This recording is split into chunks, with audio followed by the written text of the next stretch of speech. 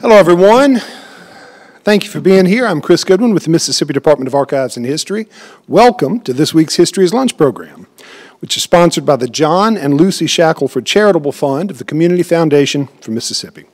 We're in our home, the Craig H. Nielsen Auditorium in the Museum of Mississippi History and Mississippi Civil Rights Museum, and we're streaming live on both Facebook and YouTube. And if you've not already done so, please silence your cell phones. We won't have a History is Lunch program next Wednesday since it will be Thanksgiving week, but we'll pick back up the following week. And I hope that you'll come back then to hear our retired co-worker, the historical archaeologist and author Jack D. Elliott, who will discuss his new University Press of Mississippi book, To the Ramparts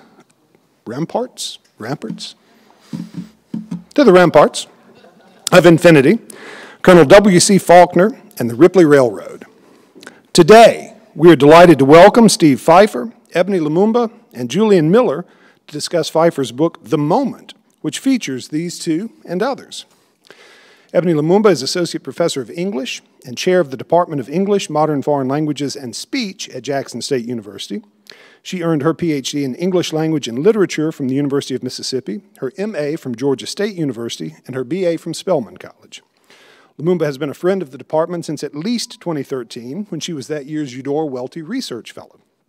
She's a member of the Board of Directors for the Mississippi Institute of Arts and Letters, the Foundation for Mississippi History, the Mississippi Humanities Council, the International Ballet Competition, New Stage Theater, a member of the Board of Advisors for the Mississippi Book Festival, and she serves on the National Advisory Boards of the Eudore Welty Foundation and Mississippi Museum of Art. Lumumba is married to Jackson Mayer, Chokwe Antar Lumumba. Julian D. Miller is director of the Reuben V. Anderson Pre-Law Program and assistant professor of political science at Tougaloo College. He was born in Winstonville and educated in the Mississippi Delta Public School System and is a graduate of the Mississippi School for Mathematics and Science. He earned his B.A. in government from Harvard University and his J.D. from the University of Mississippi School of Law. Miller is the founding director of the Education Law and Policy Clinic at Mississippi College School of Law, where he serves as an adjunct professor. He is senior associate at Foreman, Watkins & Crutz, LLP. Help me welcome Steve Fiffer, Ebony Lumumba, and Julian Miller to the stage. And Steve, we have you muted, so you'll need to unmute your microphone.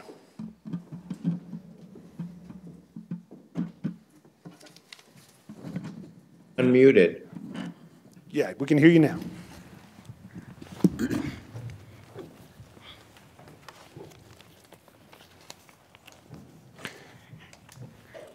Go ahead, Steve. You're unmuted now, I think. Great. Yeah. Thank you. Well, hello, everyone. Hello, Julian and Ebony. It's great to see you again. Hey, Steve. Hey, Steve. I'm delighted to be back here. Ebony actually introduced me a little over a year ago when I was here to discuss with Denise Morse, the daughter of the late great Dr. C.T. Vivian, Dr. Vivian's posthumous memoir, which I'd had the honor of collaborating on. And that book was titled It's in the Action, and that was Dr. Vivian's mantra and actually was the inspiration for this book, The Moment. Dr. Vivian was a man who had a great facility with words. In fact, Dr. King called him the greatest American preacher that ever lived, and I agree with that. But Dr. Vivian's biggest hope was that people would not just talk, but would actually act. And when his daughter Denise sent me one of his sermons in which he had written several times in the margin, "It's in the action," I decided I wanted to seek out people like Ebony and Julian and the mayor and also Missy Jones from Mississippi College and about 35 other people around the country to talk to me about how they actually got into the action, how they decided to become change makers. and thus the subtitle of the book, Why and How Changemakers joined the fight for social justice. They're the stars of the book, and I want to let them take center stage here. But before I do, I just would like to start with two quotes that inspired me as I was working on this project. The first is from Anne Frank. She said, "How wonderful it is that nobody need wait a single moment before starting to improve the world." And the second is from Dolores Huerta, and she, with Cesar Chavez, was the founder of the National Farm Workers Association, and she's still going strong at 90. And she said, "Every moment is an organizing opportunity, every person a potential activist, every minute a chance to change the world." So over the last year, I was fortunate enough to get to know 38 people who are from all different ages and backgrounds and professions and parts of the country who are actually changing the world around them. And we've got two of them with us today, and I'm just so delighted to have met them and heard their stories. And I thought maybe we would start by having each of you, Ebony first maybe, tell us how you define activism, and then how your activism has been informed by both your personal history and the history of the region. And one of my favorite portions of the book, and the book is 35 different chapters, and they're in the words of the actual change makers. I try and stay out of the way again. And Ebony and the mayor each gave me their definition of activism, and they were kind of two sides of the coin, which I really loved. So maybe, Ebony, you could start with that and then talk about how your personal history and the region's history has informed your efforts at change making. Then we'll go to Julian. Thank you, Steve. It's good to see you again and see everyone in the room. I've got to say, this has been the process of contributing to this compilation was so enjoyable. And one of your moments of activism, Steve, is your patience with me and my husband and our schedule. So he actually got us together at the same time to have this conversation, which is a feat in itself. But it's humbling to be considered a change maker, because I think many of you in the room, both folks I know and I don't know, and Julian would agree, when you're in the moment, when you're in the action, you're not doing it for any sort of recognition. You're doing it because it's necessary. Exactly. And so I'm grateful and I'm humbled by that designation. We are here also promoting a book, so I'm going to read a moment that Steve referenced from the book, where he asks both Chokwe and I to define activism in our own terms, to which I say, activism is a deliberate response to circumstances and challenges. I leave it that broad because in the work that I do as a literature professor, a writer, and an artist, I've seen activism take on so many forms. Just as oppression has so many tentacles and manifestations, activism has to be that diverse and multifaceted as well. It can't only be reactionary. It has to be forward-thinking, has to establish a standard before these oppressions and repressive practices take place. Being an activist necessitates thoughtfulness. It has to be genuine. It has to be organic. It has to be calculated. I use this variety of terminology because I think of late we have seen activism be misdefined.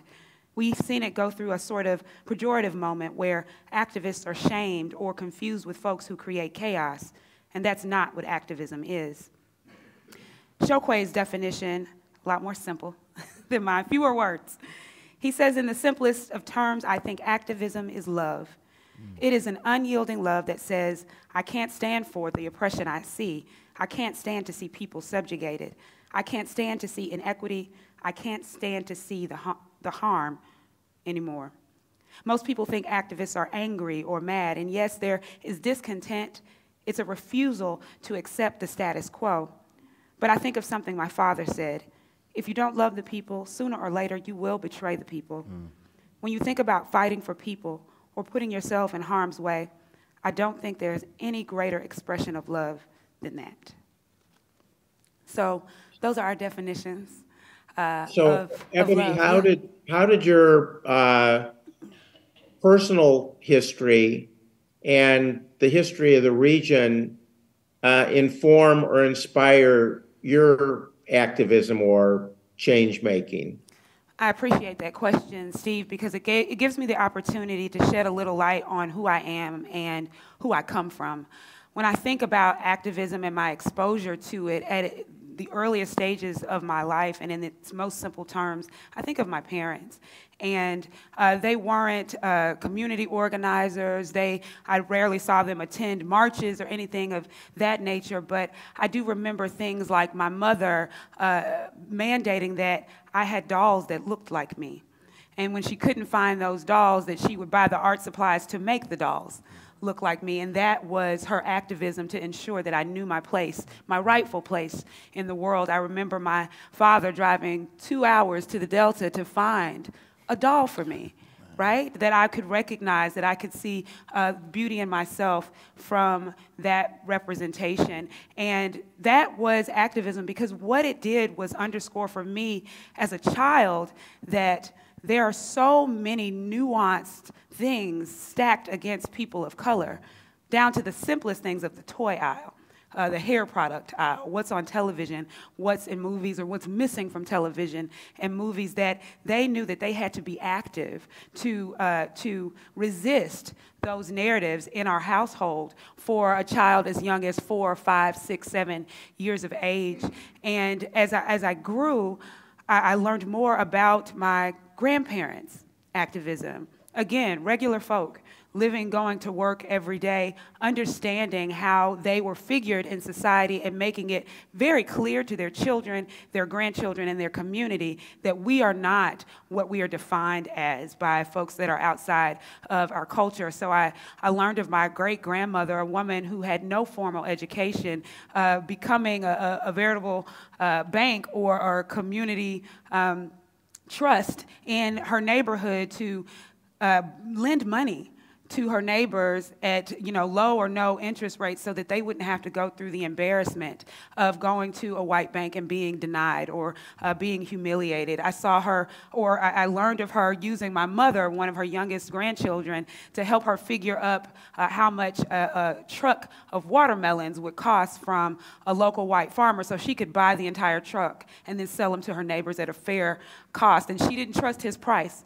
She would have my mother climb on the truck, count them, and make sure that she was getting a fair price. And so it was these everyday things that were happening in my family, and they were surviving, right? My grandparents, my parents, my great-grandparents, just surviving, but making it very clear what they had the capacity to achieve and what we were destined to achieve for ourselves as their future generations. And so that's something that pulses through my vein, and I think it also jives with the cultural history of this space we inhabit. One of the reasons I love this state so much is because of its history of vehement resistance to things that represent the antithesis of love, and that resistance being bound up in love. And so when we talk about the freedom movements, when we talk about civil rights, when we talk about Reconstruction, as far as we can go back to the history of this state, there is a resistance movement that's bound up in love, that's everyday people taking small moments and features of their lives to ensure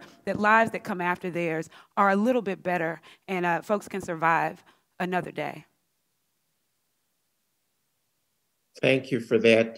Julian, you're someone who came back to the place where you grew up, and that was tied into what you told me about your activism. Do you want to explain that and then talk a little about your own history? Yes, and I am nowhere near as eloquent. Oh, but when we talked about activism, you asked me about it. I said, and I quote, "It was very motivating for me to come back home. I think activism has to begin with what's important to you at some level in your own life. People have all of these ideals and all these aspirations, and that's great. But if you can't help the folks that are right around you, family, friends, people in your community, I mean, it's difficult to be able to help those people issues that you share no intimate connection with. There's something to be said for first making your own house a home before you move on to someone else's.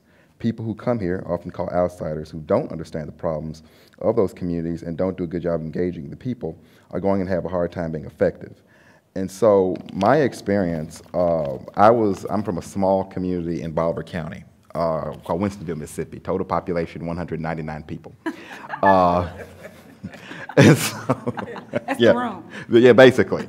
And so for my entire life, you were never disconnected from other people's problems. My grandmother owned a store, a corner store that was literally in the center of the town. And so I literally engaged everybody that lived in that town more than once, almost on a daily basis. So you were never disconnected from people, and you were never disconnected from the issues that they faced.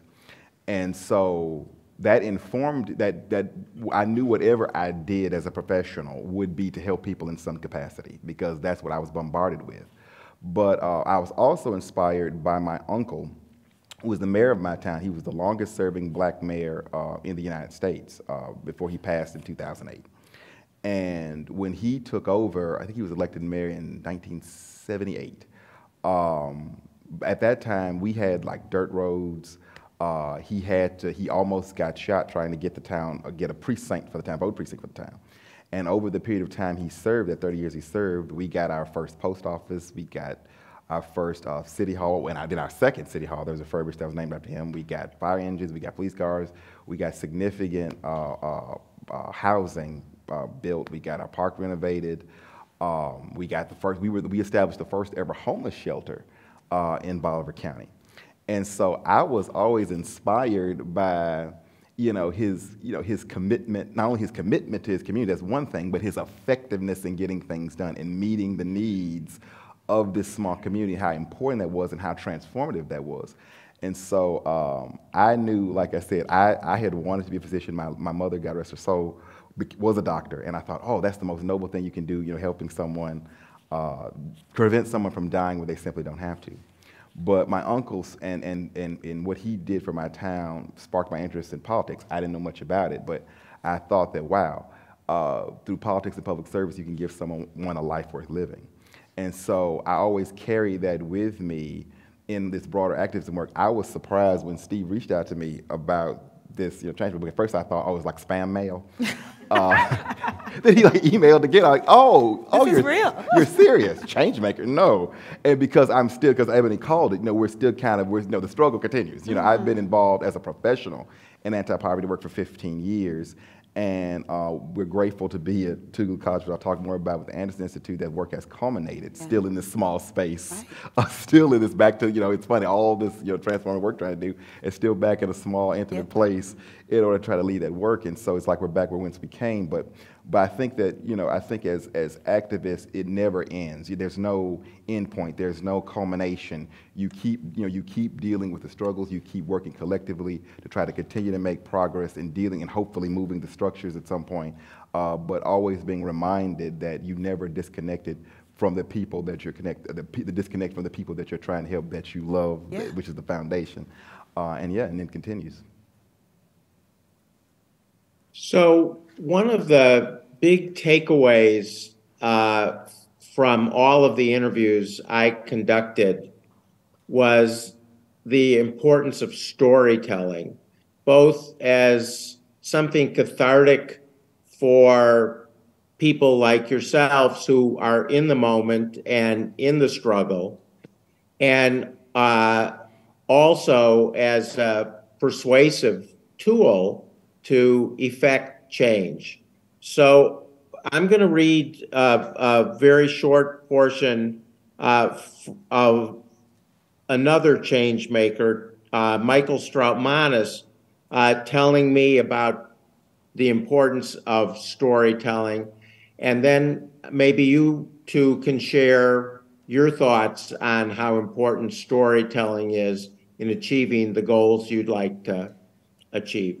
So Mike Strautmanis is from Chicago, kind of admitted to having a kind of aimless childhood, went to the University of Illinois, was a theater major, then went to law school, and it was in law school where he kind of found his moment. Then after law school, got involved in local politics and ended up becoming friends of the Obamas and going to Washington with them, where he was a counselor to President Obama. He was Valerie Jarrett's chief of staff and now is an executive vice president at the Obama Foundation. And here's what he told me about storytelling. I think I'm the most fully myself when I am all in listening to somebody else's story. One of the greatest gifts you can give to another human being is to listen to their story. It's incredibly empowering if, through someone's story, you can give them a path to make the change that they want to see. You can give people the path to being a part of something else, something bigger than themselves. That remains the most powerful thing in the world. If you want to move policy, you have to find a way to get people who have literally no idea what you're talking about to care. You do that through storytelling because a powerful story will resonate with you and you'll be able to see yourself in it because of your own experiences. I always say, as an activist, as a change maker, if you can't tell that story, you shouldn't move forward with the issue. Just keep working on it. Keep talking to people. Keep listening. Keep learning. Keep figuring it out until there's a story that moves somebody who is not involved in the day-to-day and not personally impacted in a visceral way by the issue that you care about. Find the story. How does that strike each of you, and how do each of you use storytelling, listening, and telling stories to try and accomplish the goals?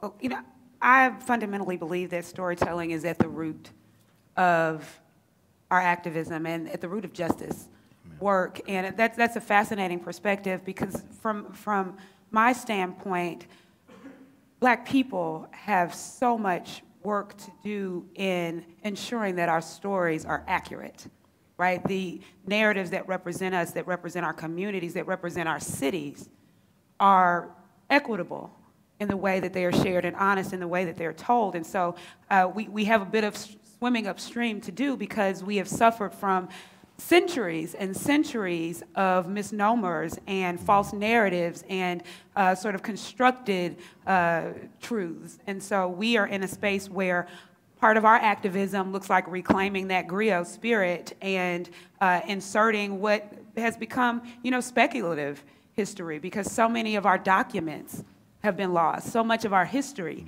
has been stolen. And we can imagine what happened in some of those instances, and some of that imagination, some of that speculation. To me, that is activism. That is justice work as well. We're all sitting in the city of Jackson, and we know that we've been purveying a story for some policy changes for our city. But when we see that story told nationally, sometimes it looks very different from our reality. And so honest and equitable storytelling and inserting stories into those intentional spaces and gaps that have been generated in order to disenfranchise poor people and people of color and all sorts of disenfranchised masses, that is at the root of every type of activism. My parents with the dolls were telling a story. My great-grandmother with the way that she used money and the way that she used food and commerce is telling a story. We're in a state that is rich with literary history, but also with art and music and food culture, and all of that is part of a story. And I don't know about you all, but when I go outside of the state and I tell them where I'm from, they already have a story that they fundamentally believe is true, whether it's accurate or not. And so we do a lot of work jointly as Mississippians of ensuring that our narrative is equitable. And why do we do that? Because to be misunderstood it is traumatic, it is unjust, and it filters into every tentacle of life, especially policy, especially this notion of political science, which we are all political scientists. It's the study of who gets what, when, and how, right? Exactly. I'm married to a lawyer, y'all. So I've heard that a lot.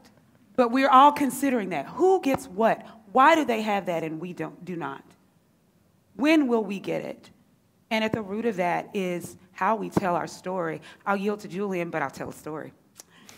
Because I am a storyteller, and I can't take credit for it, but it's a West African folktale that Chinua Achebe sort of has kept alive in his literature. And it's the story of the tortoise and the leopard. And in this story, a tortoise meets a leopard on a lonely stretch of road, and the leopard, who is hungry, says, "Ha-ha, I got you. You can't outrun me. I'm going to eat you. Prepare to die." And the tortoise, instead of begging for his life, asks if he can have a few moments before his death. And in that moment where the leopard had expected him to try to escape or to plead for his life, the tortoise instead starts to kick up dust and spin around on his shell and rip grass up from the side of the road. And the leopard becomes concerned and annoyed because he's still hungry.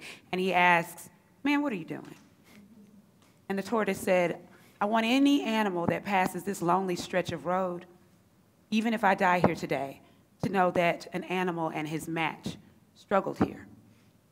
And so the motivation and the moral of that folktale is to pass on this sort of imperative of struggle to future generations. Whether or not the tortoise dies in that moment is not important. What is important is the marks that he leaves in the sand, so that other tortoises that come behind him understand that the struggle is necessary, and you may not live to see the mountaintop, right? But the struggle is necessary, and there are other tortoises that are going to come behind you and need to see the marks in the sand. And there are other leopards that are going to come behind you and perhaps be stayed because there are marks in the sand, and this fight is not going to be as easy. This fight that I'm using to oppress this population isn't going to be as easy as I thought, so maybe I should stand down.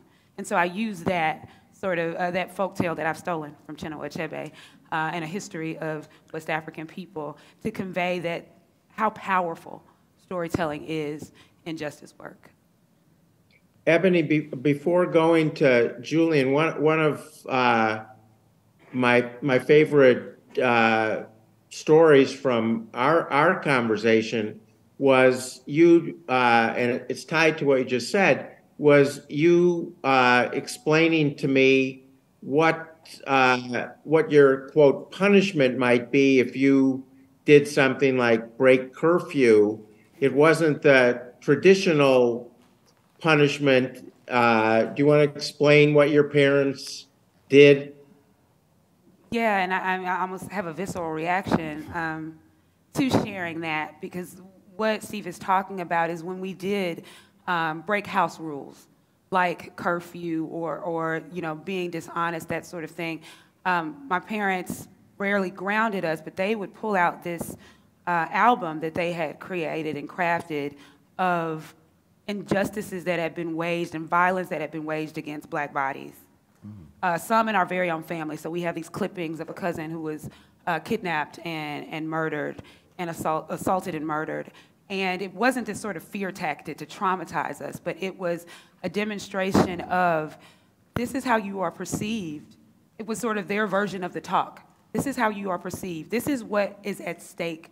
This is the danger that lurks, regardless of what your intention is. And so it was, for my parents, this exercise in this reality of present day Emmett Tills that news media never covered in our upbringing. That wasn't the popular news story of how young Black people were being victimized and forgotten and disappeared in these instances. And so their message wasn't necessarily, when you disobey us, this is the natural result. Their message was an underscoring of, you have a larger responsibility. That's why these rules are in place.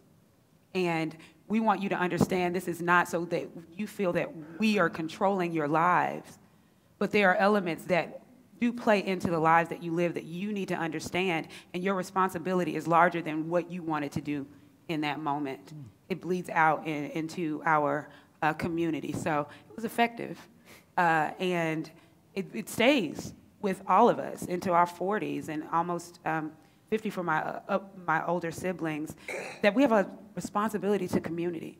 And the friends that we kept out past their time, what were we putting them in jeopardy of having to experience because of these moments of, you know, youthful selfishness? So how about you, Julian, the importance of storytelling? Well, I think it's important for two reasons. One, because as marginalized communities, our stories are controlled. We are not the arbiters, the authors of our own story. And so because of that, because we're not given a voice, we can't, you know, the issues that affect us can't be properly addressed. So give you a good example. I've been doing anthropology work for 15 years. One of the first things I'm still doing, grateful for, is food system work, food justice work in the food justice space. And so to give you a background, the reason why I started that work was because when I went back to the Delta for law school, again, I'm a 5th generation Mississippi Deltan, but I learned so much about the area as an organizer that I never knew. And one of the things I learned is the Mississippi Delta had a $1.4 billion food market, and mind you, had a $1.4 billion food market and had the most fertile soil in the world with the exception of the Nile. And local farmers were capturing 0.0004% of that market. It was mostly dominated by sort of corporate agri-farming interests. And so when we were thinking about economic justice and how do we address poverty in the region, you know, at the time the Delta still is about the second poorest region in the country behind Appalachia. I was like, well, of course, food system movement. You know, we're going to work around the food system movement. And there were so many pioneers already of that movement. It wasn't this, you know, the Delta, of course, has its own narratives about, you know, its poverty and its issues, but it never talks about the fact that about the resistance, about the work, the collective work that's been done, particularly around food justice. By the time I got there, there was an organization called Mississippians Engaged in Greener Agriculture, who were a coalition of black farmers from Bolivar County, who already were pioneering organic farming since the 90s. They established a farmers market. They had established youth programs around that work. And so the idea was, but there just hadn't been not enough institutional support and support to sort of build their collective capacity to try to capture this market. So their stories were not told. No one knew this. People even from the Delta did not know. And so I spent the past 15 years of trying to, we built an organization, started an organization called Delta Fresh Foods, and working collectively to both, not only to build up that food system work, but to tell their story as well, so we can get the resources necessary to capture this market. Well, fast forward, I get on the faculty of Tougaloo College, and one of the first conversations we had before I joined there was about the food justice work, so it's all come full circle. And so, exactly, yes. And so, get on the campus, and so for our economic justice work, the thought was, okay, well, we've done all this food system work with the new Anderson Institute, that's gonna make it our focus, so we built a campus on the farm. And started both to address food insecurity with the students, but as they told their story, they were like, well, you know, Tougaloo students are just some of the most brilliant, most wonderful students in the world, but they are broke. You know, they have to, unlike traditional students, they have to, you know, do a full course load and try to do, you know, internship and externship and summer opportunities to build their careers, but they also have to work almost practically full time, right, just to be able to support themselves. So for this food system project, what we do is, you know, we pay them living wages. You know, if they work 5 to 10 hours a week for $375 a week, so they can have safe, secure on-campus jobs. They're building this food system to address both food security on campus, as well as the building a sustainable food system to advance the broader food system movement across the state. Again, they told their story, and we made sure that the work we do addresses that. And so it's such an important part of that. You know, storytelling is key to that, and so they told us their story. We make sure we address their issues, but we're also advancing the broader story of this broader food system movement that's essentially Black-led here in Mississippi, and advancing and building that.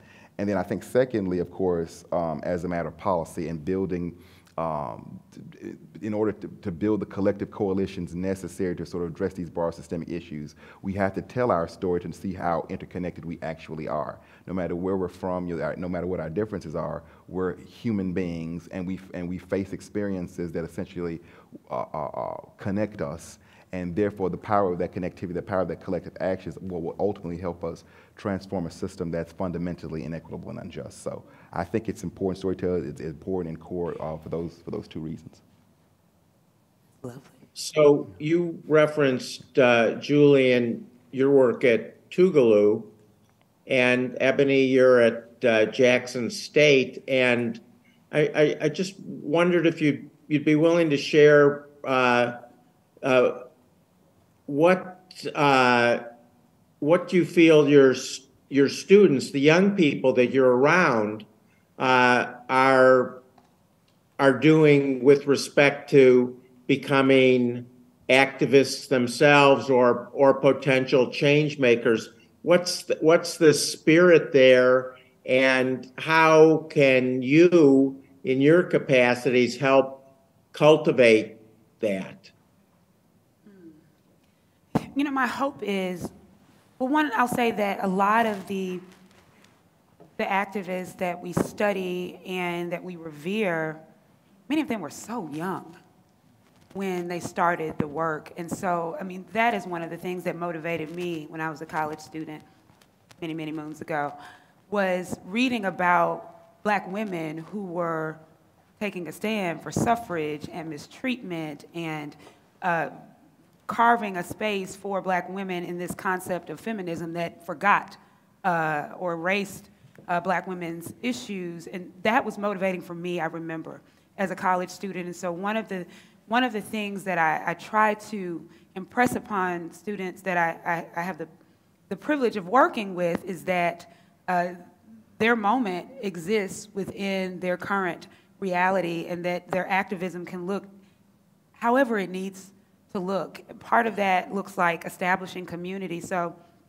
actually, when I was a Tougaloo faculty member for 7 years, part of the activism that I'm so proud to have coordinated with students with was for student mothers.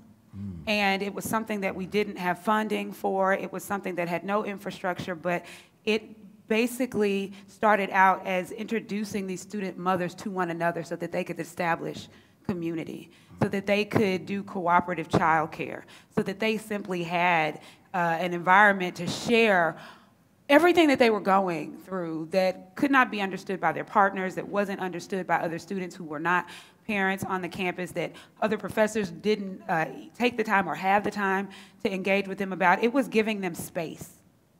And that is one of the ways that, you know, we try to remind students that just establishing space is so much justice work, space for you to be and to share and to rest and to rejuvenate and to speak freely and to feel safe. That is what is lacking for so many disenfranchised communities globally, is rightful space. And so my hope is that students understand that they can advocate for themselves for that space, the space that you need. And the strongest story comes from the parties who need the support. The strongest story is going to come from them. And, you know, we both position ourselves as resources, as support, but we can't lead your movement. We don't know it as intricately as you do. We can't tell your story in the way that you can, nor should we be, you know, trying to voice your story. And so that is part of the impact that I hope that I have on my students. Every course I teach or design there, I get to sneak in there a little aspect of justice and activism and how they can use these things that we're checking off a list for, you know, for graduation to impact their community, to change their own lives so that they're in a better position to impact their community, so that they don't see themselves going through the motions of taking courses because we told them that's what they need for the degree program, and then not being able to do anything with the content, that everything that you engage is an opportunity to change something for the better. Well, for me, that's literally what we've been doing with the Anderson Institute for past 2.5 years. And so when I started my anti-poverty organizing work before I went to law school, which I continued throughout and throughout my practice, and the idea was, what I learned was these amazing people, young and old, in the Delta had such great ideas, had such doing wonderful things in their communities, just didn't have the resources, institutional support to be able to sort of leverage and build and scale those ideas.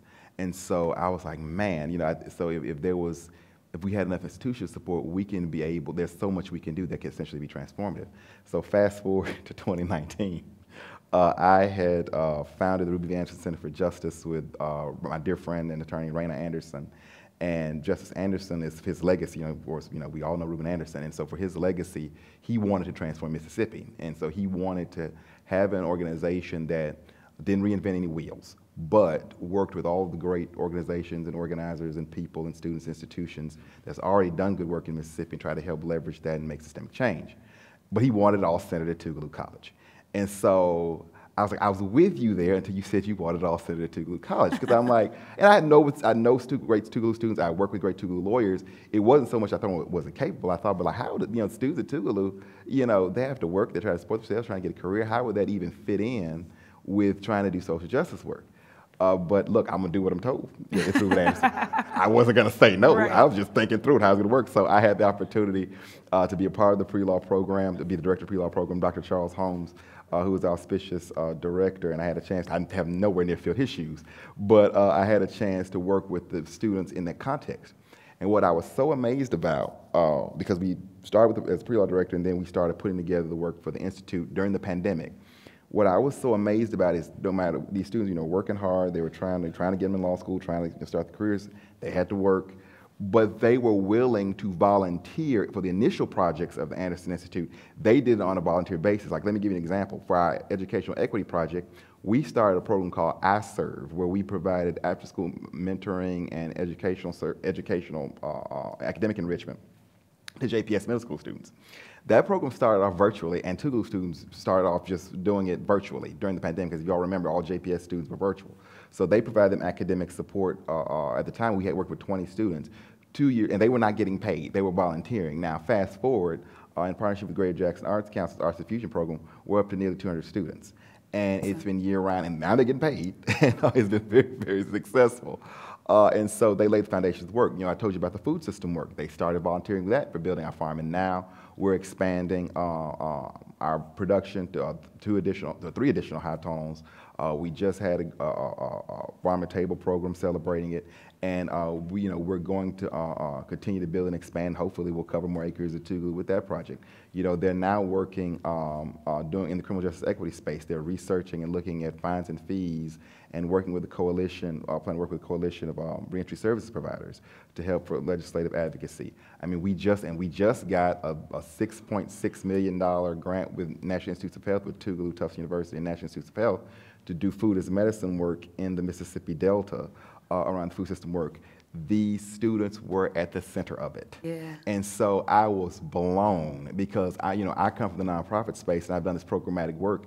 I had no clue how you can integrate students in it, but we literally do that. They've spent, and bless their hearts, they spent the last 6 Saturdays, 8 hours every Saturday, receiving training from organizers and activists as part of our public policy program in doing this work. And so they're doing it. I mean, my contribution is I'm kind of teaching and training them, and kind of getting out of the way and letting them do the work, because they're committed to it. I think this generation is more progressive and more active, because this generation is more progressive, in my opinion, and are more committed to activism and transforming the society than any, because they're the first generation that literally are performing economically worse off than the previous generation, and they take that seriously, and they're committed to it.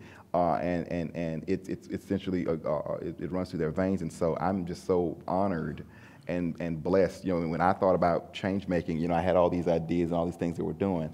I never in a million years thought about student involvement that would be in another small intimate space at Tougaloo College. Yes, yes. But it has come to fruition, and it's really, really, really materializing. And again, they're going to really, when we look back at the history of the state and look at the issues that we've addressed, I believe it's going to get better. I believe our social economic challenges that we'll overcome and prevail about, students at Tougaloo will be a big part of that history. I agree about the inspiration that one gets from talking to young people and observing what they're doing. I intentionally included a lot of young people. The youngest is still in high school, and then several are still in college who are doing wonderful things in the world of activism and change making. And towards that end, I think the sweet spot, I want everyone to read this book, of course, and be inspired by it and be informed by the advice, because in all the chapters, I ask folks like you to not just tell your stories, but to offer kind of counsel on, like you say, don't reinvent the wheel and so forth, counsel you'd give to potential change makers. So, of course, I hope people of all ages read this book, but my greatest hope is that, you know, adults, older people who might read the book, give that book to a younger person to inspire them as well. And so because I fell in love with all of you from Mississippi, and because Jackson, I know, has had a tough year, I'm kind of continuing the tradition of what I've done on the Vivian book and the book that I wrote before that, which is called Jimmy Lee and James, and is about Jimmy Lee Jackson and James Reeb, who died in the struggle for voting rights, to give books away to young people. And so we gave several hundred copies of the Vivian memoir to students in Selma and Marion and so forth. And with this book, the moment, I just decided that Jackson was the place I wanted to give the book. So my wife and I and several of our friends have started a fund, and we've raised enough money now to be able to give somewhere around 450 books to the Jackson public school system. We've talked with Thea Faulkner and others there, and we're going to be giving those books away to the students, and then hopefully working with the teachers and the administrators to be able to continue the discussion beyond just the book, to have me and hopefully you two and other change makers talk to the students about activism, about engagement, and I'm really excited about the prospects for that. So I just wanted to get that in here. I know, Tiffany, I think Ebony, I'm sorry, you have a class that you have to go teach, I think, right? Right, duty calls. I've got a class at 1:15, but I want to thank you for your efforts in raising that fund and being dedicated to pouring into our young people here. It means a lot. JPS means so much to me as a graduate of the system, and it's our city system. So thank you for thinking of our students, our young people, in that way. Sure. Chris, do you want to leave it open to some questions now? Yeah, that's a great idea. And again, we did presume on Dr. Lumumba to come during her teaching day. So if anybody has questions for her in particular, maybe ask those first. But if you have a question, raise your hand and we'll bring the mic to you. Out of all these stories, biographies, what is the common trait, social psychological trait that these folks that you gathered together as you pull them in this one book that you found to lead them to do the things that they did? I would say the common trait that everyone has is resilience and empathy. Well, the two, empathy and resilience. Patient. I keep saying and then there's more than one, but empathy, resilience, patience, and ability to communicate and inspire. Thank you.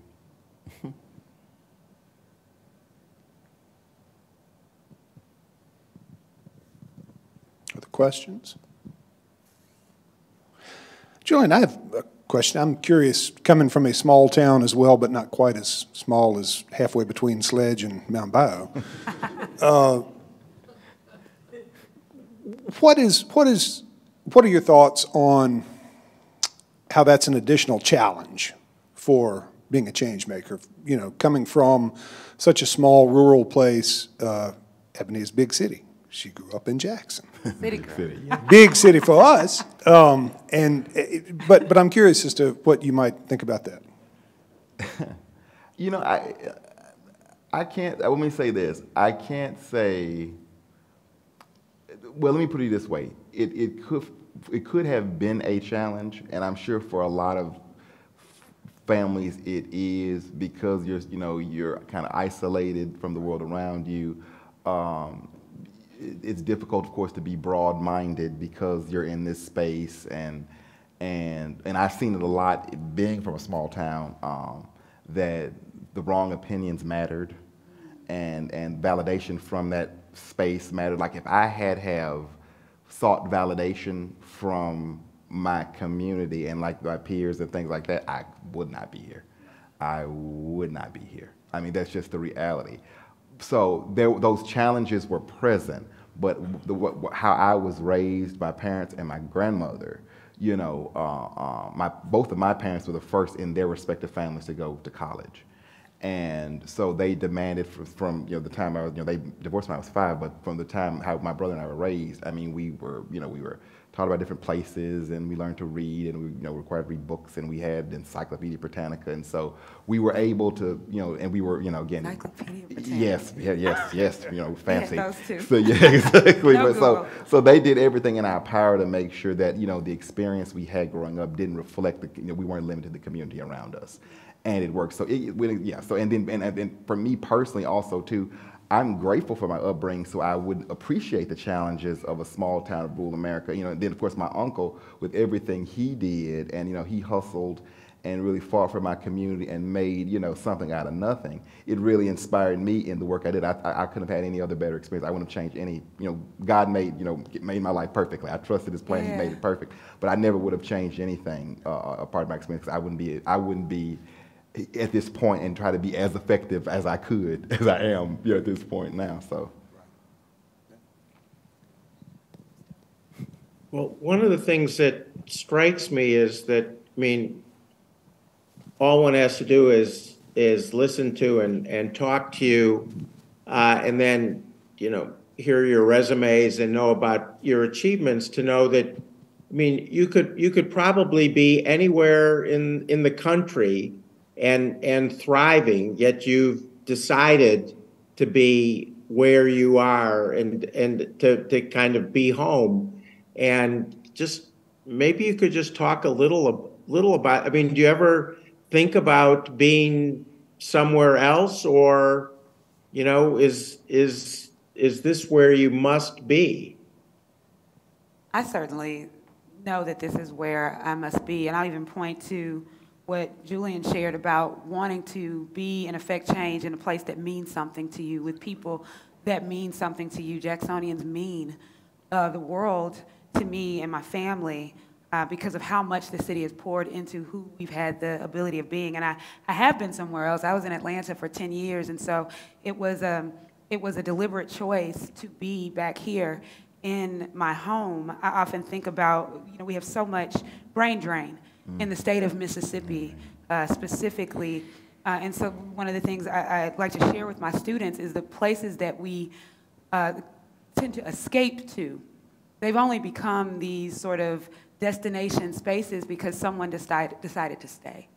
And we don't look at it as this noble sacrifice. It's a privilege to be able to serve in your home, where there's not this pretense. Folks know exactly where you grew up and what you grew up around and what you're working with, and still allow you to serve and support the community. It is a great privilege for us to not only be able to serve in this place that we call our home, where my husband and I met, and also raise our children here, for them to see this community that we love so much, that loved us so much and grew us, and now we're able to be in a position to advocate for it in a different way. And so it's a blessing. I concur. I wouldn't change a thing. I would be nowhere else.